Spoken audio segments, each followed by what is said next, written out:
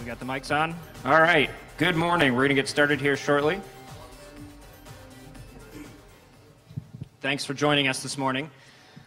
I'm Jesse Proudman, CTO of Blue Box. And I am Shamal Tahir, IBM Private Cloud Offering Manager. And we're here to talk about OpenStack for beginners and to kick off the IBM Cloud Client Day. Thank you all for coming. So let's start with the history of OpenStack and where it originated. So a long time ago in a city far, far away, Austin to be precise, OpenStack was created and launched by a joint project through NASA and Rackspace. So in 2010, the project was created. And in the beginning, OpenStack had object storage and compute services. But then, as the needs for those services from a elastic provider perspective grew, more and more companies and contributors started joining and contributing code. And eventually, we realized that SUSE, for example, announced the first public preview in 2011. By 2012, there were more and more contributors to OpenStack coming up, and so the need for a foundation was created. And so in 2012, we took the project that was started by NASA and Rackspace in 2010, and we made it into a foundation, the OpenStack Foundation as we know it today. Also, in 2012, Red Hat introduced their OpenStack distribution. In 2013, Oracle became a sponsor.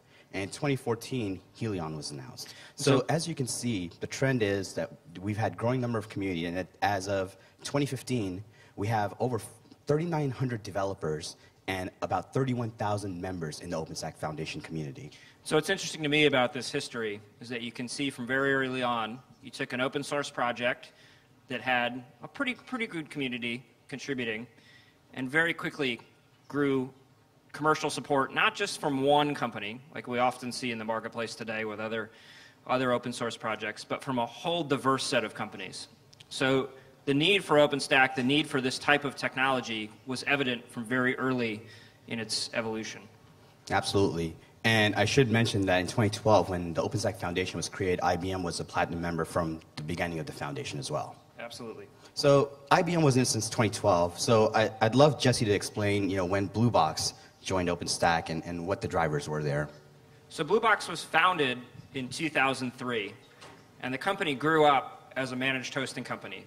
So we were helping our customers deliver their applications to their clients. In 2010, we began to see a shift in the marketplace and a shift in customer demand. Customers were beginning to ask for self-service as the result of what was happening in the public cloud space.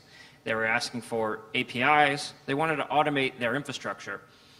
At the same time, we saw those customers looking for a private cloud solution, something that wasn't shared amongst the many other customers. And so in 2013, we launched what we call Blue Box Cloud at the Hong Kong OpenStack Summit.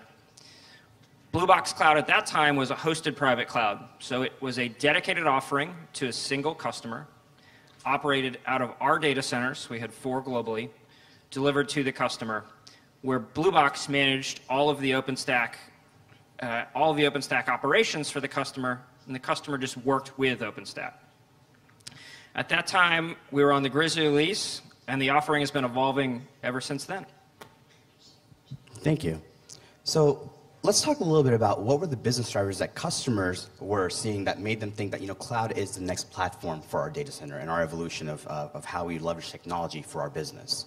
So the data points here, by the way, are from the OpenStack community user survey. And so every release, OpenStack does a survey where they ask the community, operators of OpenStack and consumers of OpenStack services, what do you use in OpenStack and why do you use it? And so from that perspective, one of the notions that was early on within the OpenStack and open source cloud movement was it's a cost-saving initiative. And it is cost-related, but really the true power of cloud, now that we're more mature in how we're enabling it and integrating into our business, has become the increased operational efficiency and the agility that it provides. So saving money is good. Agility and being able to build better products, more scalable products, and faster time to market is the real driver behind cloud. Well, and it's interesting when you think about saving money, what does that actually mean? I think many people originally looked at OpenStack as a way to save money on VMware licenses or other virtualization platforms. And sure, if you can tolerate sort of the cloud-native aspect of OpenStack, that's a viable replacement. But at the same time, there's an opportunity to use OpenStack as a platform to build your next-generation applications, your cloud-native applications directly. And it is through that process that customers are really saving money, being able to build, deploy, and operate an application in a much faster mechanism because of the power of OpenStack and its APIs, because of the cloud capability that it delivers. That saves customers money. And I think it saves customers more money than just trying to replace existing infrastructure. We were on a panel yesterday where we were talking about, is OpenStack a replacement for VMware? Does it collide with what VMware is doing? And I think the answer is no. I'm a big believer in it. If it's not broke, don't fix it. And so customers don't want to spend the energy to move something off of VMware that's already working. But they do want a platform that can sit adjacent to that VMware infrastructure, that can sit adjacent to their existing data, and they can build net new applications on top of. And that's what OpenStack can provide. So now that we've talked about some of the business drivers, let's talk about some of the actual business applications that people are building on top of OpenStack.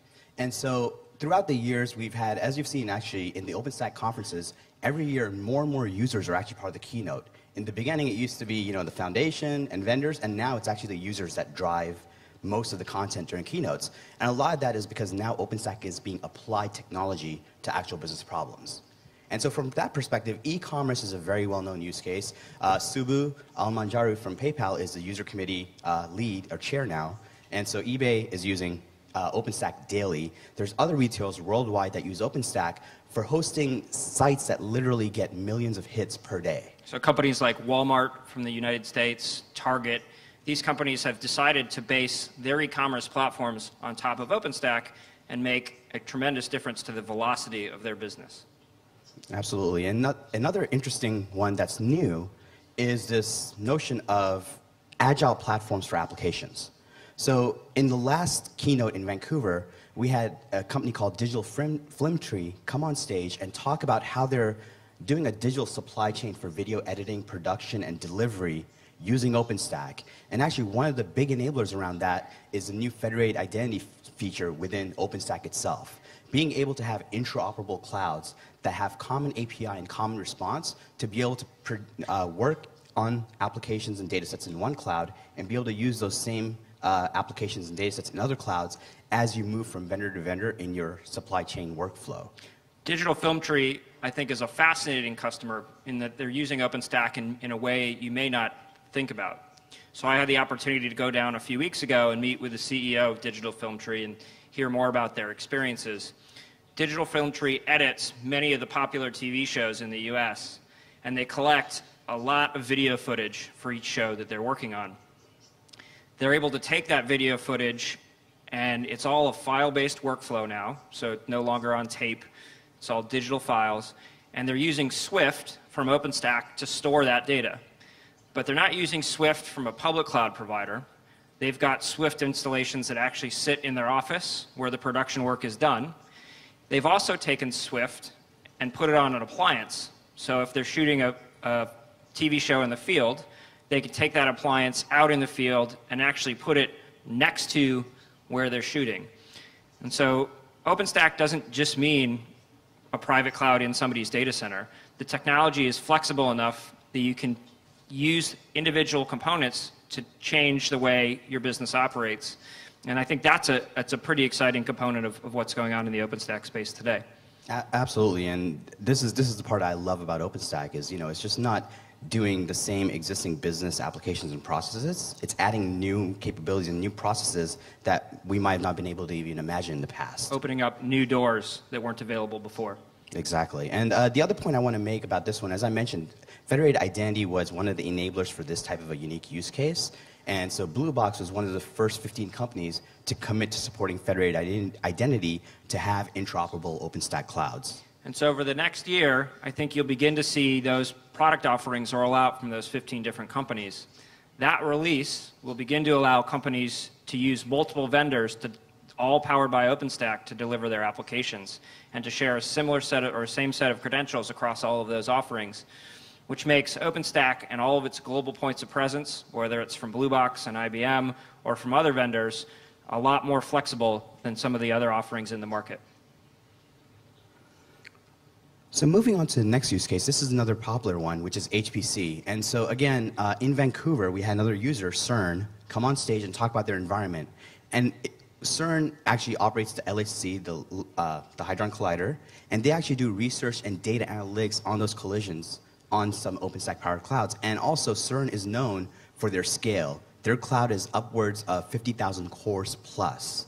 And so HPC has been a long-standing use case, and we all know how intensive HPC can be. Well, and it's fascinating to look at the projections that CERN is considering as they think about all the data that they collect and analyze. So over the next 10 years, the scale that they'll require far exceeds that 50,000 core count into the hundreds of thousands of cores and petabytes of data.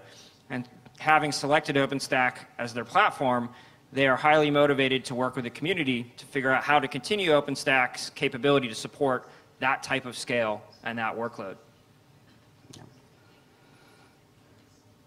And then the last workload that we want to highlight is, the cloud-native workload that Jesse mentioned earlier as well. So enabling web services, enabling web applications at scale, distributed, oriented in a microservice architecture. OpenStack was built with that type of application architecture in mind, so it's naturally suited to basically build the next unicorn.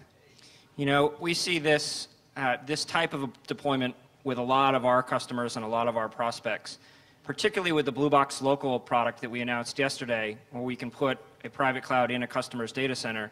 This type of deployment allows customers to build their next generation applications, but have those applications talk to their existing system of record, their existing databases, their existing file stores.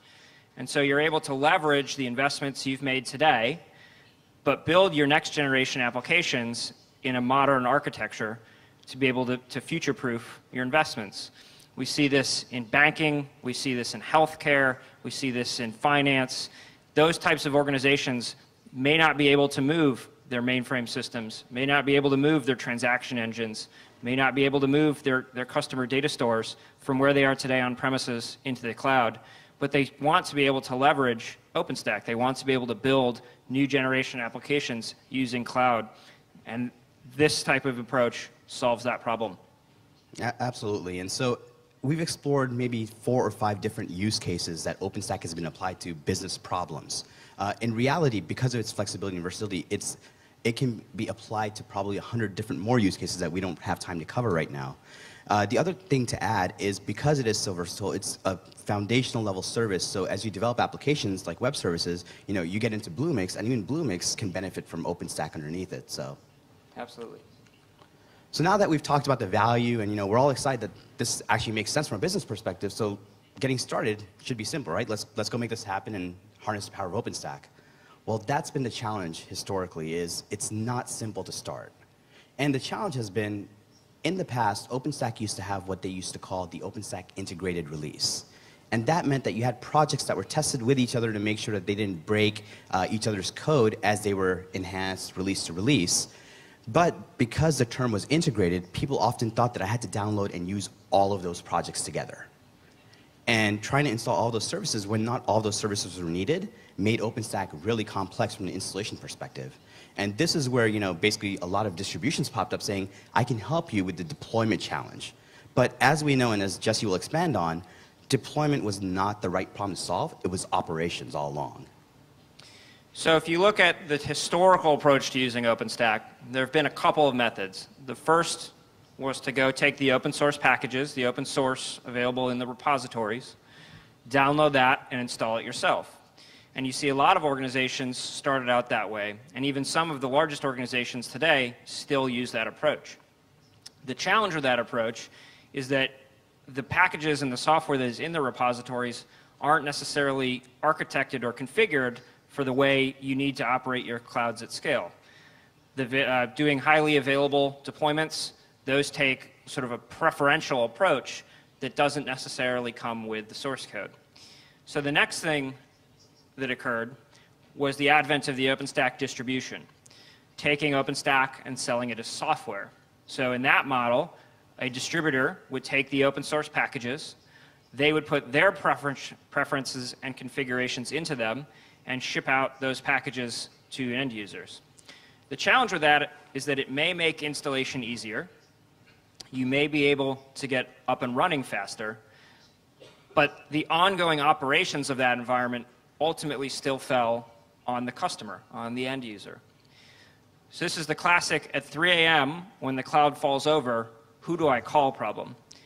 And with just a Linux distribution or a single piece of software, it was less impactful when that system failed. If you had one server down, that may only impact a portion of your infrastructure. But as we think about cloud, most of your infrastructure now runs on that environment. And so when it fails, it can take down your entire business. And so we like to call this the blast radius. OpenStack and a private cloud has a much larger blast radius than a single piece of software. And so that software distribution model didn't solve that operational challenge. And so 2.5 years ago, you started to see a new model emerge in the marketplace. Blue Box was doing this, MetaCloud was doing this, and more recently you see companies like Platform 9 offering a similar type of implementation, where the vendor does the installation and operations of the environment, and the customer simply gets to work with OpenStack, using OpenStack, benefit from OpenStack, without having to worry about OpenStack itself. We call this private cloud as a service, or OpenStack as a service, and we think that's the best way for most organizations to consume OpenStack, to get the benefits of OpenStack. Couldn't agree more. So let's talk about 3 takeaways from what we've talked about so far. So the first thing is, as we've talked about already, we talked about the history originally about OpenStack, and we said it had compute service and object store. At this point, OpenStack, and I'm not even going to go full exhaustive list, has compute, it has object, it has block, it has network, it has message queue, it has DNS as a service, it has workflow as a service. There's so many different components, which is great because, as we were talking about, this is what enables the diversity of applications and use cases that OpenStack can support. But flexibility and having this much versatility also leads to complexity. So we have to balance the benefits with the complexity, and this is where, you know, the private clouds as a service model really shines. I think it's also important to remember that just because OpenStack has all of these projects doesn't mean you actually have to use all of these projects. So if you think about the way OpenStack is organized, there are a set of primitive objects, things like networking, storage, and compute. Those will likely be part of your deployment. Those are the essential part of your deployment. But you don't have to, when deploying those, take all these additional services. You can pick and you can choose, and you can figure out which of those services actually brings maximum value to your business. Yep. So the next thing is we have an expression that says you don't want to see how the sausage is made. And so this applies to cloud as well. You can run a cloud, you can operate a cloud, but to be honest, the skill sets that you use to operate a cloud from a distributed systems perspective, from a Python language perspective, those skill sets could be used to benefit your business and generate revenue for you versus support your operations for you. And so this is why, you know, you don't want to see how the sausage is made, but you want to be able to enjoy the variety of sausage that is available. So we like to think that it's important for an organization to look at where they believe they can get the most value from the effort that they're putting into their cloud deployments. If you can get the most value from deploying and managing your OpenStack footprint, and some organizations can, many of them are technology companies, then that's a path that's worth exploring. But if you think you can take that same team and have them focus on building your applications that actually differentiate your business in the marketplace, that make your business money, we believe that's a better place for organizations to spend their time. That's the whole premise of public cloud, that somebody else is worried about the infrastructure, that somebody else has figured out all the technology challenges. And so we believe that we can make private clouds have a similar experience to public clouds, but sit in your data center or be dedicated to you in a soft layer facility. Absolutely. And last but not least, as you've seen in the keynotes that have occurred and the Liberty release material itself, Liberty is the first big tent release of OpenStack. And what Big Tent means is that OpenStack, as long as you are a project team that will adhere to the 4 opens of the OpenStack community, which is open design, open source code, open discussion, and generally having open communication lines, we will welcome you into the OpenStack family of services. And so with that, that's also going to increase the flexibility and capabilities of OpenStack, but again, it is going to be exponential in terms of the impact it has on the variety of options you need to choose from. And so you can see that even at this summit. So Aconda open sourced their project Astario into the Big Tent at this release, which means that we're going to begin to see many more projects entering the OpenStack project space. And so instead of just having an understanding and a comprehension of, say, 30 projects, that might be 60 or 90 in 3 to 4 years. And that adds a lot of complexity to the story. It also adds a lot of flexibility. So it's both a good and a bad thing. And we're really looking forward to seeing how that plays out in the OpenStack community. Absolutely, and the Project Navigator that they announced this week, that is going to be a really great tool as you're learning about OpenStack and the capabilities it offers. I would encourage you to check the Project Navigator because it has a representation of what services are out there, how much adoption do they have in production, as well as how many different distributions support that service in their OpenStack packaging. So it's just a good amount of data for the maturity of a service. And so that Project Navigator is available on the OpenStack Foundation website at openstack.org. It's in the navigation up top. I encourage you to go check it out. It's a great way to learn more about all of these individual pieces. Absolutely.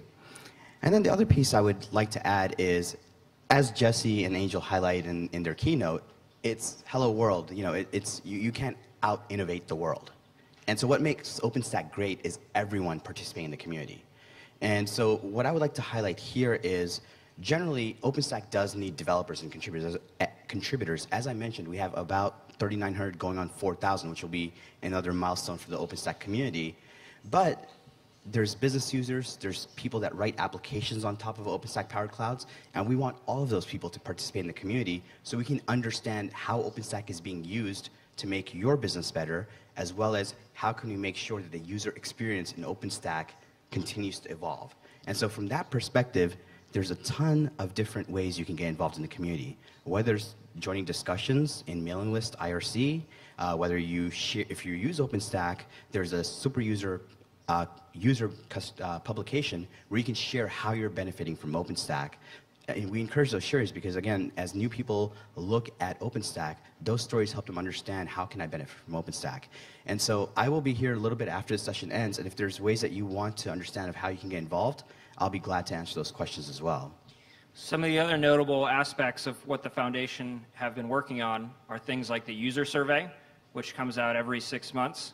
And so that's an opportunity for those who are working with OpenStack to provide feedback on what they're using, what they like, what's working and what's not working, which is pretty critical for the Foundation and the developers to be able to know where to prioritize efforts. If you think about a regular product or service offering that's provided by one single commercial entity, that entity has a product management capability that's talking to customers, that's talking to the users of that offering. Because OpenStack has so many commercial offerings as an open source project, it takes a lot more effort for the Foundation and for the developers to actually know what's going on. And so there's a product working group that's focused on those user requirements. And as Mark noted in the keynote yesterday, the way OpenStack is being architected, the projects that are being worked on in the future, and the bugs that are being fixed are now beginning to be directly derived from the users of OpenStack, which will make the offering much better for those end users. Absolutely. So thank you so much. And with that, Jesse, I don't know if you have any closing thoughts, but I think we're done with the content. Really appreciate you all joining us this morning. We've got a whole schedule of IBM Client Day talks here in this room, so we look forward to having you join us throughout the day to learn more about what IBM is doing with OpenStack and the offerings that we have, and look forward to sharing the rest of the week with you. Thank you. Thank you.